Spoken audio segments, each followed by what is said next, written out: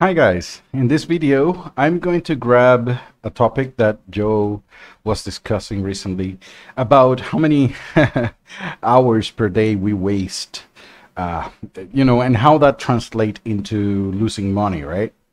So he suggested that I create kind of like a little calculator so that I tell how much I get paid per hour, what is my wage, and how many hours a day I waste, and that it would tell me automatically how much I waste per day, per week, per month, and per year, right? It is a simple calculation, but what I'm going to try to demonstrate here is how I would go about and create kind of like a little GUI for that. And in this particular instance, just remember, there are several ways of doing the same things. I will demonstrate how I would go about creating the logic first and then the GUI. There are certain situations in which you don't know how many features a program might have. So I would start with the GUI and see, oh, I need a button for this. Oh, so that might be a function. Okay, how about this? Oh, I need another thing for that. So I have the GUI to guide about what functions I would need. But in this case, I would go the other way around because I know that it's just simple math, certain calculations that I'm going to do, and I just want to display them. So I know what the logic is. I don't need many functions. So in that case, I would go with the logic first and then the GUI. So let's start with some variables. The first one that I would actually need is a wage. And let's say a wage goes about, I don't know, 40 an hour, doesn't matter. And of course, I need to know how many hours I wasted, right? Hours wasted, let's say 4 hours a day, doing nothing, whatever it is. So let's start with an output debug here. And let's go ahead and we're talking about money now. So I'm going to be talking about how much money I wasted in a day. So money wasted a day, right? So that would be my wage multiplied by the hours wasted, right? Very simple there.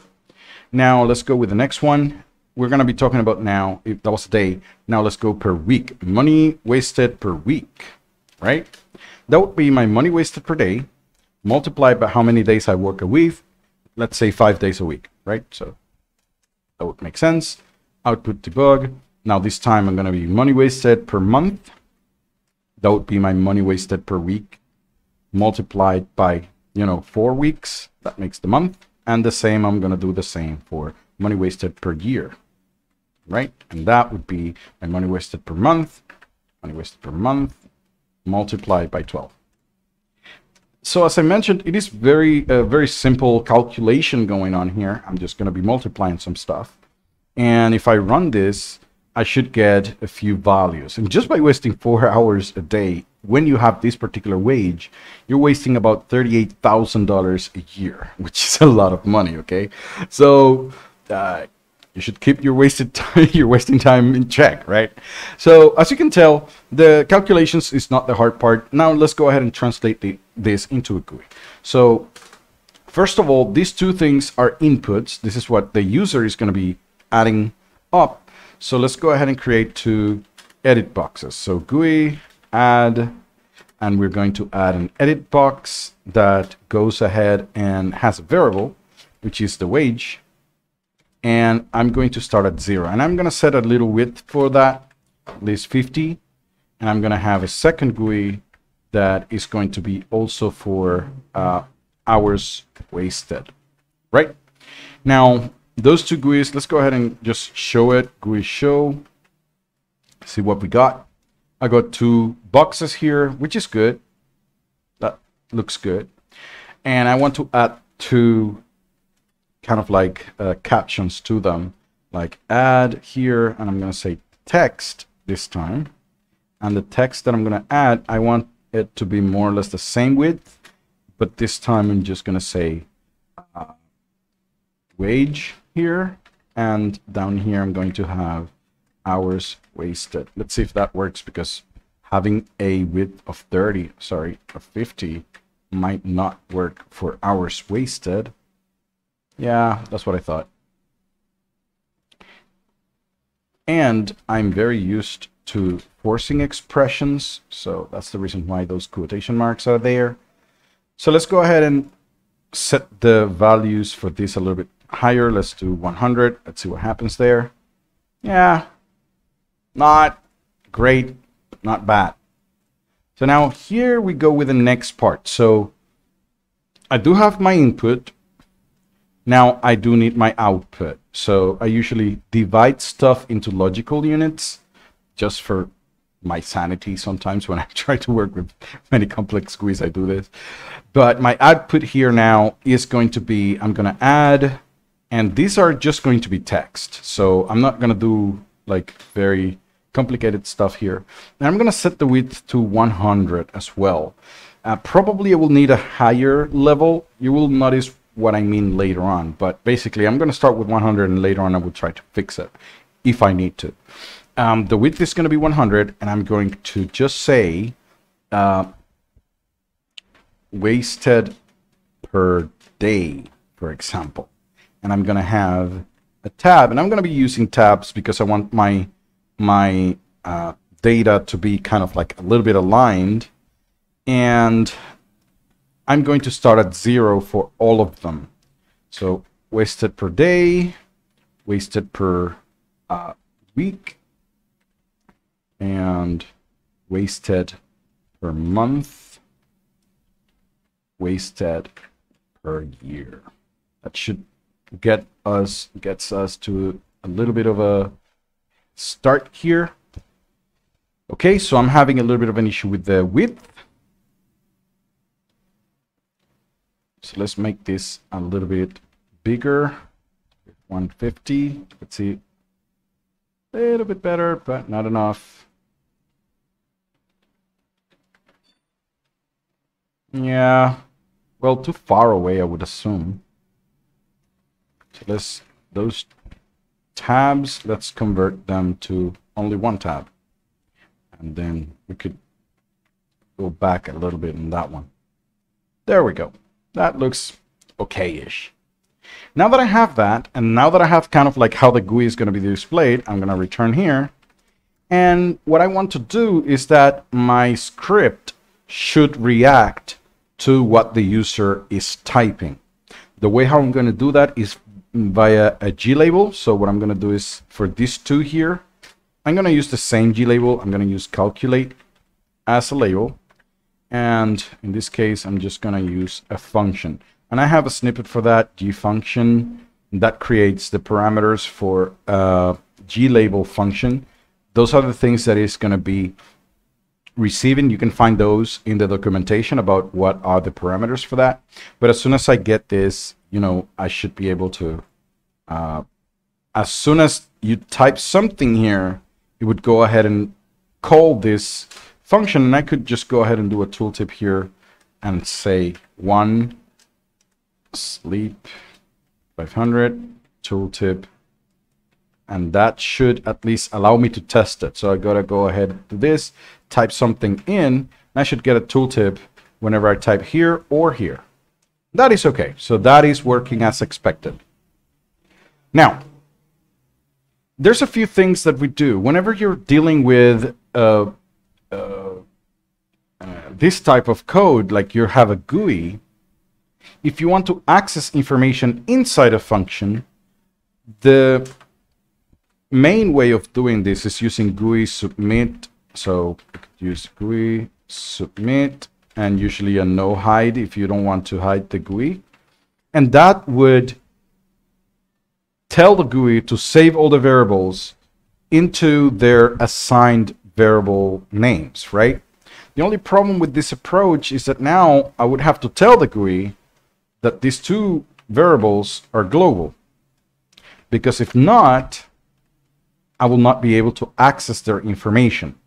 If I don't have the global here, if I don't tell them that those two variables are global, and I try to see, like, say, for example, tooltip wage, it's going to come in empty. That's what I think is going to happen, because that variable is a local variable inside the function. And if I say 1 here, 1, nothing happens. Notice that the tooltip does not show up.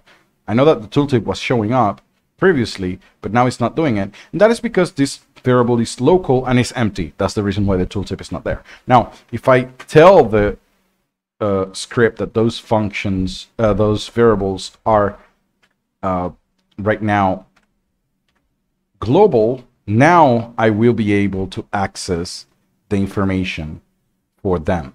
That's the reason why you have to set the global tag in here, telling them that those two variables are global. I usually do not like accessing global variables like this. So there's another way of doing this, and this is the one that I'm going to be using, which is using the GUI control get. And this usually allows me to tell AutoHotkey to get a variable, it doesn't matter where it is, from the GUI, for example, from any GUI, and store it. So if you use this version, now I am not accessing global variables. And second of all, it allows me to just get the information that I want. Okay, so if I do not need to get this variable, if I just need to get one variable from the GUI, I can just simply get that one variable, and that's it. Now, you notice that the command has a few parameters. So if you say GUI control get, it tells you what the output var is, the subcommand if you want to do some things, and the control ID. So usually you would have to specify the control ID. But if the name of the variable is the same as the control ID, if you have the same for the output variable and the control ID, you just need to put that like that. So that's very convenient. Now I have my two variables here, and what I'm going to do now is that I'm going to grab all of this here, copy it, paste it, and I'm going to delete all the previous part, because what I want to do is to use the GUI control command, which allows me to set text or put information into a control. Now it has three parameters. The last parameter is the text, and I didn't want to copy one by one, so that's the reason why I did that. But the subcommand here, if I make it blank, is to tell the control to get new text. The only thing that I will need to change now is the control ID for each of the ones that I want to set the text. So I'm going to delete all of these like this. So now for each of these guys, I have to set a variable. That way I will be able to access or set information to them. All of them starts with a V because I'm setting a variable. And for this one is wasted per day. And for the other ones is wasted per week. And this one is going to be wasted per month. And so is this one wasted per year. Let's go ahead and copy that up to here. And now I just have to paste it here. So I just created my code that would put information into those controls. That's it. That's what I'm trying to do. Now, the information that I'm going to be adding, these zeros here, are the ones that I want to change. So let's go ahead and remove those. And here, I'm forcing an expression because I'm going to grab the expressions that I already have up here. Cut this up, set it up in here. And again, I know that those calculations work. So everything should be working already. Let me just go ahead and remove those guys. I do not need to add any variables because you're going to set them up on the GUI. And that should be all. Let's take a look at how that looks. So if I go ahead and say that my wage is 1, everything should stay in 0 because 1 times 0 is 0. But if I say 4 here, I should get a calculation going on for all my other variables. So let's say that I have a $40 wage and a 4-hour wasted. Now notice that one of them just disappeared. The reason for this is because the size of the GUI, or at least the control itself, is too small to show the whole information. So that is one of the things that you have to keep in mind whenever you're setting text to a control like this. You always need to either have a size that handles that data, or after you set the data in the control, you just move it and make it a little bit wider if you want. I'm just going to go ahead and add some width to this. Let's make it 200 and see how that looks. So if I say $40 an hour and I say 4 hours, I should get the correct amount. And again, if you want to see what is going on, let's just set a border to all of them so you could see clearly what is going on. So I say 30, 4, this is that. But if I had the other width, which was width 150, you will notice that when I go ahead and say 4, so let's say 40 times 4, notice that the width is cut right here. So the text is a little bit longer than the control, and that is what is going on. So keep those in mind. Just do this and you should be good to go. 43. There you go. So again, we just made a very quick calculator for how many what is your how much money you're wasting per day, week, month, and year. And it was a very quick way of doing a little GUI and how I would go about it. So I hope that you found this a little bit interesting and you learned a few things from that. And yeah, I will see you in the next video.